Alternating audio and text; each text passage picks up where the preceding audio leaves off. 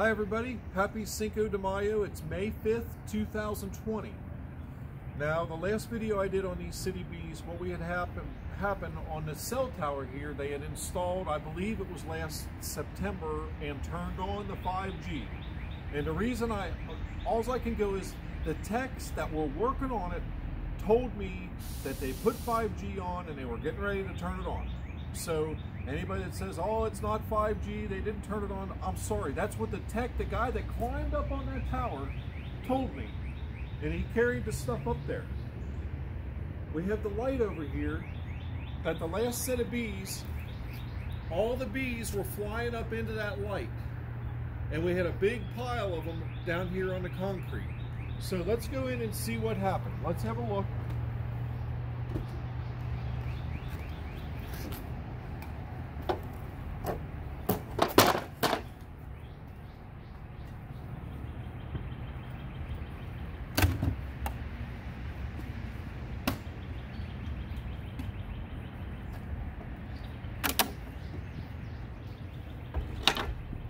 I actually haven't been into these hives since last September.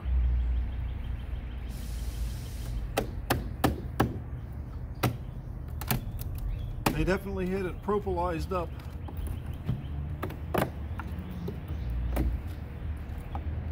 It's kind of cold. It's about 50 degrees Fahrenheit here today. Really unusual. We should be a lot warmer. Then we're going to have a frost on Saturday, which is about almost a month past the normal. This is heavy and full of honey, which I could actually harvest because we haven't had any insects come in and take anything. That's all capped honey.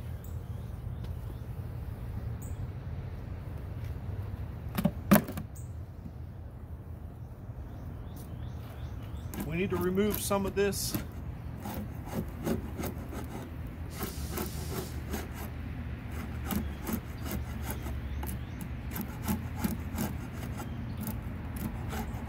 Now, if we were in a spot where we had a lot of predators or a lot of potentially other hives nearby, we would want to be real careful and not put this on the ground. It'll draw a couple things. It'll draw skunks. It'll also draw other bees and potentially robber bees. But this time of year isn't normally too bad. There's actually very few bees down inside there.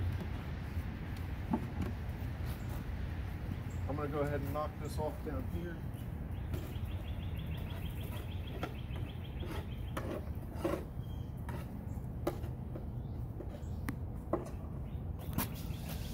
So we got some dead bees there. If we take a peek,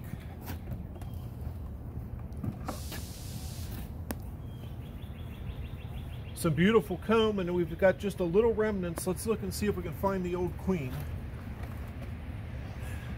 So for some reason, they decided to abscond last year. They all were flying into that light. And it was about the time. That's all beautiful comb.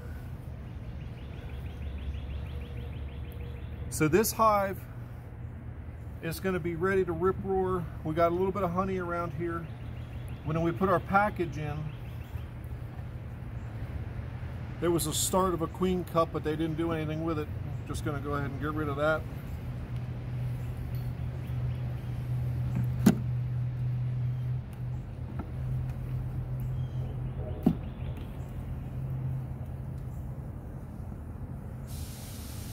Got a little bit of pollen left over. Still got some pollen and some honey. The new bees will be able to utilize that. A few dead bees here.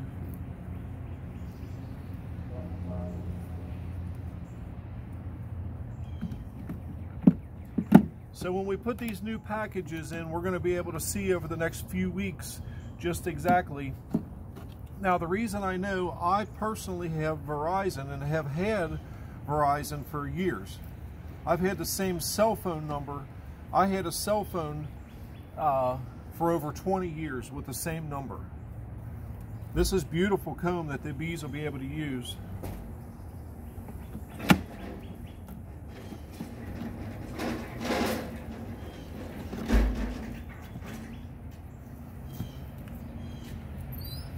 they still definitely had food in the time of year that this happened. Well, the box up above them was completely full of honey. So they definitely, and there was tons, there's still a bunch of pollen in there, but there's a few bees that were in there with their heads stuck in there and their butts sticking out, which sometimes can be starvation. But there's food right there next to them, and it never got that cold when these left. We did have a few, some of these survived, and we saw them flying around in March, just a handful. There was a little bit. Now the new bees I put in, they will come in and clean that up, no problem. There was our queen right there. Get a close-up of her.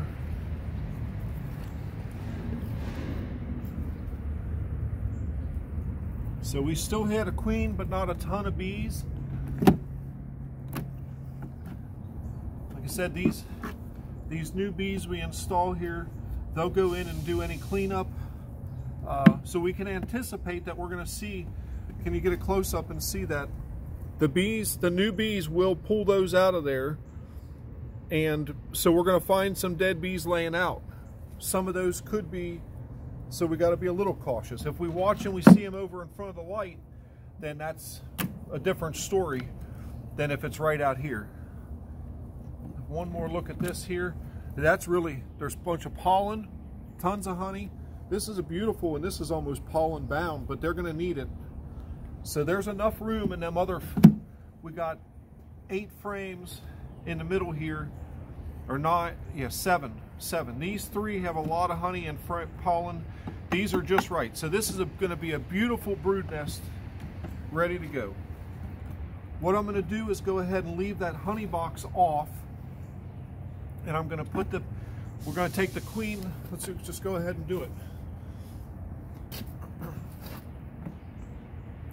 So on these style carriers, there's 2 little tabs here that we want to come and pop this, these little 4 snaps. We get this up past that.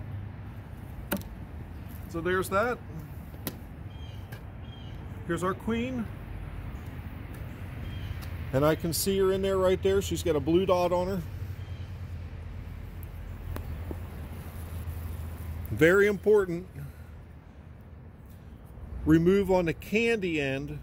Remove the cork. Pull the cork out of the candy end. That way the bees will be able to go in and work from both sides.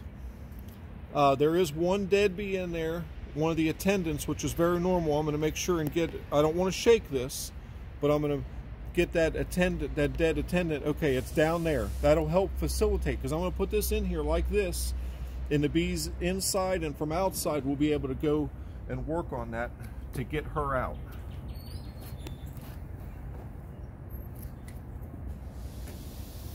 So what we want to do is come in here into the middle. We'll pull out 1 frame here. I'm going to go to the next. I'm trying to look one, not too much honey. There again, we want to make sure that we keep that end open, that they can always access it. Come in here just below that honey line, and we're going to put this and just push it into the wax. After a few days, we're going to make sure she's released. We're going to pull that cage out of there, and the bees will fix that comb that's been pressed in right now. We're going to push that back over there. Just pushing it into the wax to hold it into place. That hole is readily available. The bees can get up to her. We're going to put this back on here. Are you able to pause that for a moment? So we've got our queen cage down in there. She's in there. We removed the cork from the candy end. So we put it in there. It's ready. What I'm going to do is dump the bees in. I'm going to put the feeder on top, and then they'll be in there.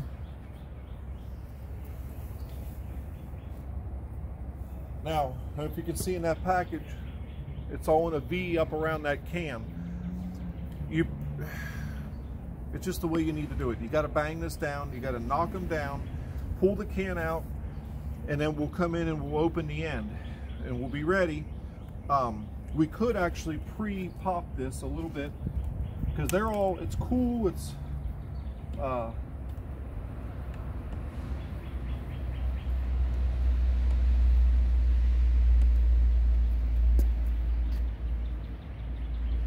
So we kind of got that ready.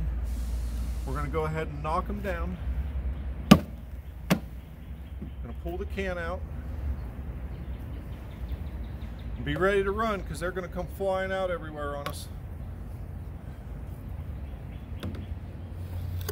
I don't really know the temperament of these. They seem pretty good, but we're going to be ready. Maybe I should put a suit on. If you don't feel comfortable doing this, don't. Wear a suit, wear protection, no problem. So there's that. We're going to go ahead and release them.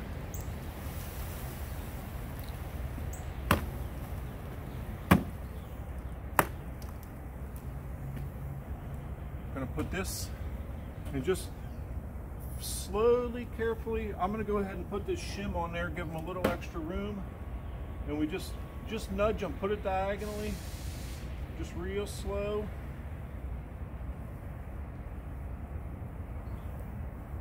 Put this on there, and now the only way in and out is either through that shim or that. We're going to go ahead and put some sugar water. This is 25-pound bag of sugar to 2 gallons of warm water.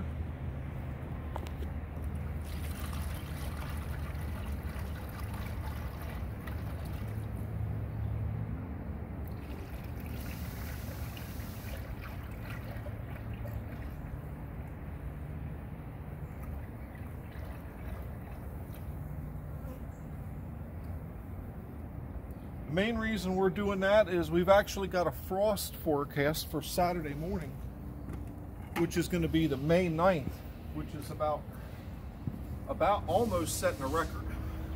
We're going to put this back on there.